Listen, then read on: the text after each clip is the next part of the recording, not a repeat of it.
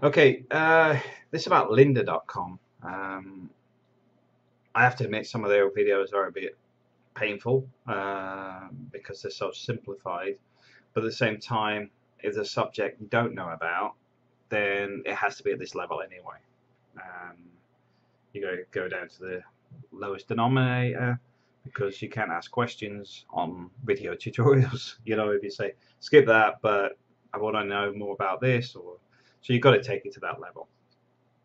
But Lynda.com, there's a couple of serious things I want to talk about.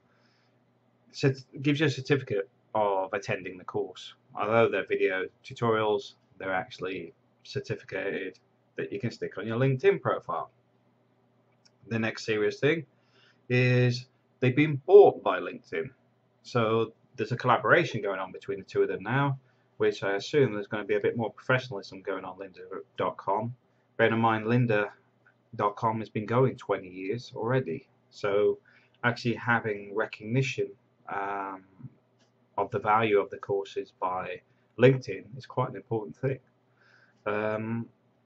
Which gives me the final thing, which is they're currently doing 10 days free trial. So you can cram in a lot of courses within 10 days. For me, I've done 42 courses in 30 days because I've actually subscribed for a month as well. And I've gone through all the management ones because I'm looking for certain things, but I'm going to be moving on to Excel and other things very soon because I do have some gaps in my knowledge purely because I'm self-taught, where going through this process means I can actually go section by section and know, oh, I didn't realize that before. So I recommend Lynda.com at the moment. A, you can get it for free. B, it can go on your LinkedIn profile.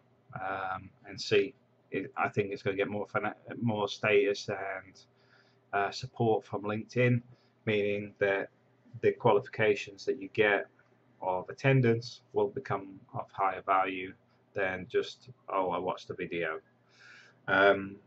So worth doing, highly recommend it.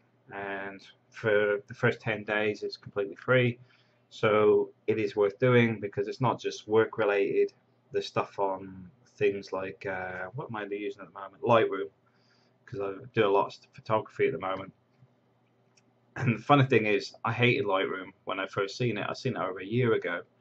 And then I was at my father's camera club last month, where the guy was actually from Adobe there, and he was actually going through it, and I was like, oh, I didn't realize it did this, because the problem is when I got it, it was one of those free installs with a new computer. So A, it's already got a 30-day limit or whatever, so you're not going to use it after that. So you don't really want to spend a couple of days learning how to use it. Also, you're relying on get a rough idea of what it does already, but at the time I didn't use it, so I didn't know what it did. I just thought it sorted your photos out, but it actually has a lot more to it. And Lynda.com actually have courses on it. And that's what I'm saying. It doesn't matter what you're doing, there'll be something in there that you're going to find interesting. And that's why I say I recommend doing a Lynda.com course with a free trial on at the moment, and you get free certification. You can't lose out. Okay, you have to spend a bit of time, but at the same time, you're learning something new while you're doing it. And I'm a strong believer in furthering people's education, and this one's a free way of doing it. So can't grumble. After that, it's about 15 quid a month if you're in the UK. Probably cheaper everywhere else in the world, but well worth it. All right, cheers.